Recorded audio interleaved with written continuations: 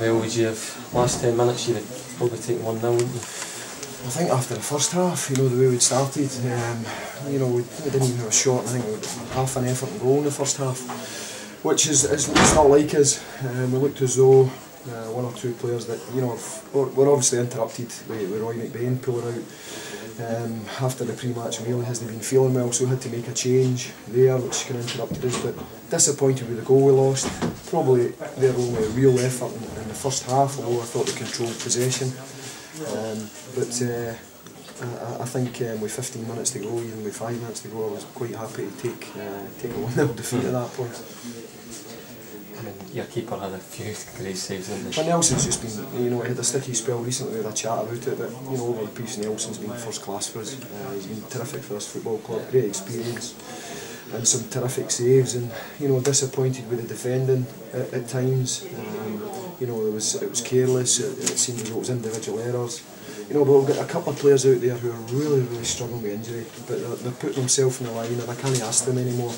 And at the end of the day, we've come away here for a point that maybe wasn't deserved. I've got to be honest and say that. Brian will be disappointed, but you've got to take the breaks when you come your way, and hopefully we can capitalise on that come Sunday. Does it feel like a win in a way?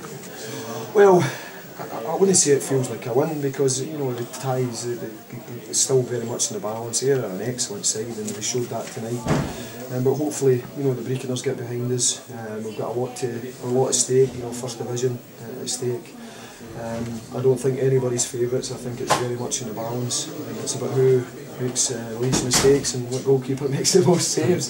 And hopefully Nelly's in top form again. But we have to nurse it tonight, try and get everybody rested up, and hopefully we'll have a full squad to choose from come Sunday. Do you need to take more of your chances on Sunday? Well, we certainly need to create more than we created tonight, and I would expect to do that at home.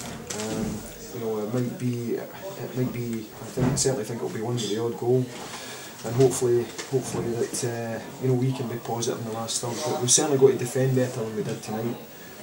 We can't rely on our goalkeeper to make the saves that he did tonight.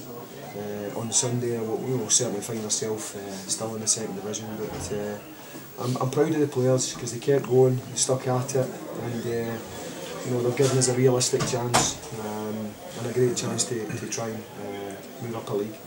Would you have taken it at the start of the season, just one home game away from the first division? Well, that's the way I left it with the players at the end of my team talk there, and I said to them, if you'd offered me at the start of the season, you've got a home game against Ayr United to get to the first division.